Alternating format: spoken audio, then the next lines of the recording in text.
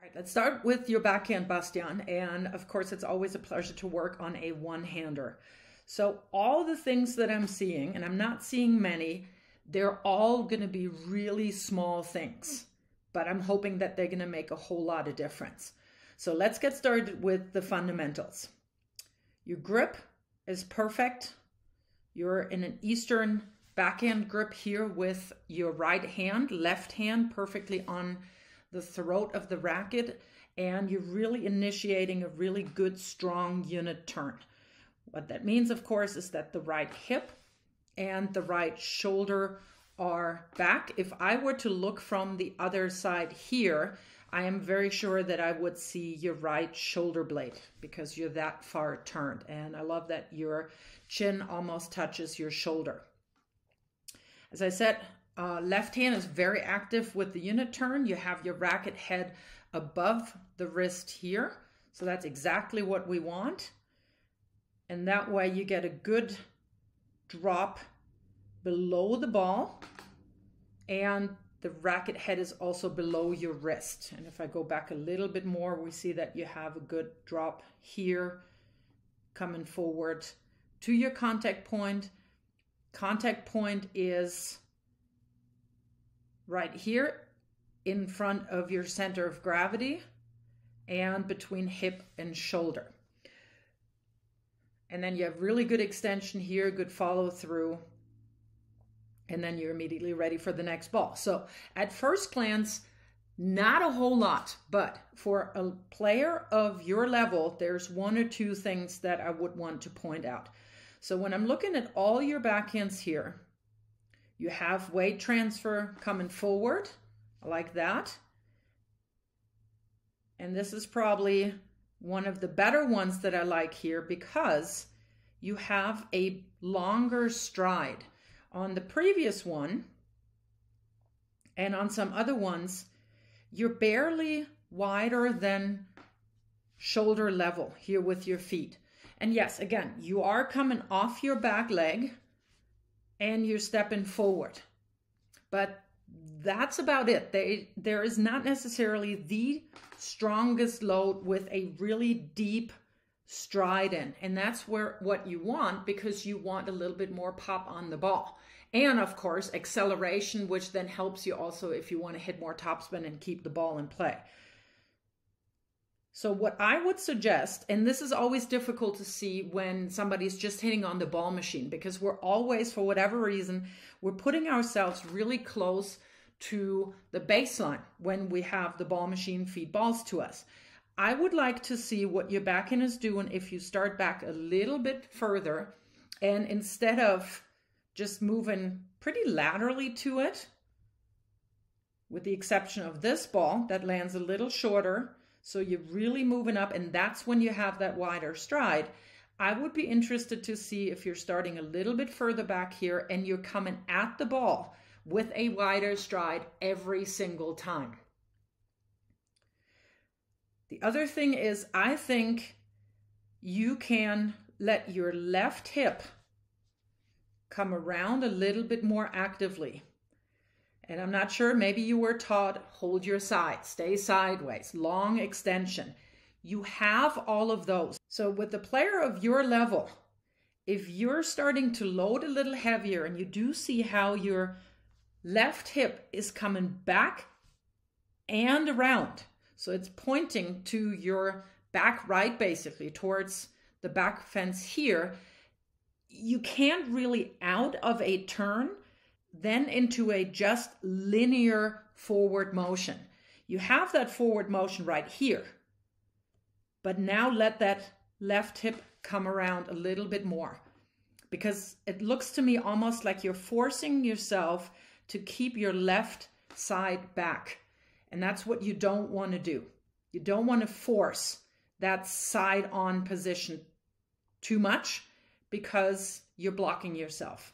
So that has a little bit of a wider stance. I like that. So let that just swing around. Try not to block that. And we'll see that a little bit more from the back.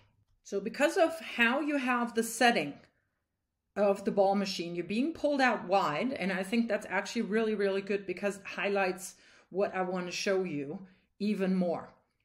So to my mind, you can fit one more step in here so that your outside leg here is a little bit more behind the ball, and that will enable you to step forward a little bit more. You're not going to be able to step in this direction, but on some of these balls, you're literally just stepping laterally, especially when it comes a little wider here.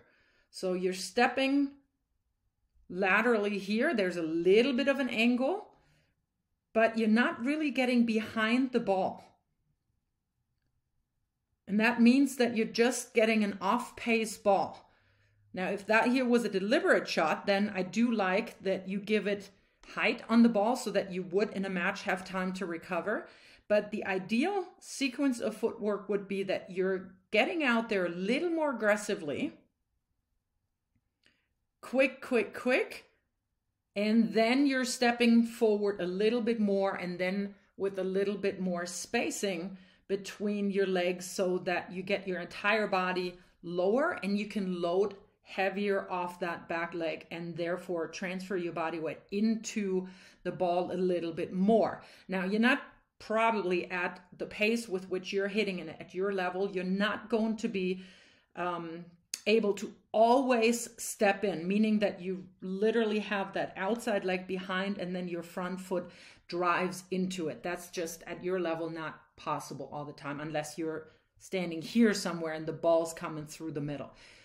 Anytime you're going to be pulled out wider, you will have this direction a little bit more. However, I think you can do a little bit more of an aggressive job getting behind the ball and then getting a little bit more of an angle at the ball here. One other thing could be that you're just starting a little further back so that you're not having to move laterally, but you're already coming at the ball with an angle. Now, here is the second part. This is one of the examples. So let's look at this one here as an example of what I mean. See here, you're being pulled out all the way. So ideally, quicker feet, more aggressive steps, and they can be big. That's perfectly fine. In fact, you want to have big steps. It's not the old teaching, small steps at the beginning. You want to cover the court, especially since you look to be a very tall player, with about 3 strides. So 1, 2, 3, and then a couple of adjustment steps, and then a longer stride into the ball. But seeing here, you're being pulled out wide. And at this point here, that is where I feel you could let your left hip swing around a little bit more and not block yourself. See here, this looks to me that you're really trying to keep your back foot back instead of naturally letting it come around. It does come around a little bit, but you're really not using this hinge step basically to swing around the axis of your own body. So let's look at a backhand here of Grigor Dimitrov that I think is fairly similar to the ones that you're hitting. Maybe not quite as far out, but number one, you see that he's further behind the baseline than you. And again, that is something that I see a lot when people play with the ball machine. They are fairly close up to the baseline. So I'm not sure if you have the same tight court position when you play points, but I would suggest just step back a little bit, because you see here what he's trying to do with a few teeny tiny adjustment steps, but then with a much longer stride here, and you see that he's able to step forward a little bit more. And now look at what the back leg and the back hip is doing. So he's making contact.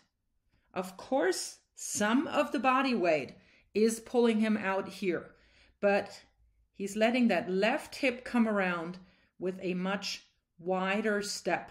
You see that here, of course he's sideways, but now we see that the left hip comes around and the stance here is a lot wider.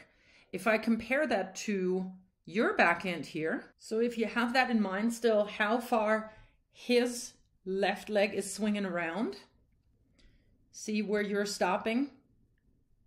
So you're basically just staggered behind your front foot. And I think you're just blocking yourself there a little bit. So let's look at one more and see if that was maybe just an exemption or an exception. See if I can still have you back here. Yeah, so you just see that here in the corner, you're not really coming around. And that makes for a little bit of an off-balance shot, I want to call it. So you do want to keep a wider base at all times. As you're approaching the ball, see that bigger step here, which lowers him, of course, a little bit, but that also then really facilitates that lift up and also driving into the ball. Because again, we're always talking about using the ground as really a help to generate energy. And then let that left hip come around and recover here in a wider step. So here we have one more example of a ball where he's being pulled out a little further. And again, look at how he's approaching that ball. So outside leg is loading and he's able to stride in a lot more. So body weight goes more into the ball and he allows his left hip to come around after he gets that lift. And that also will help you then on recovery, because if he had to really recover very quickly back to the center, his easiest form of recovery right here would be to use a crossover. So that also then, of course, is beneficial for your backhand. So I think your backhand, Bastian, is awesome.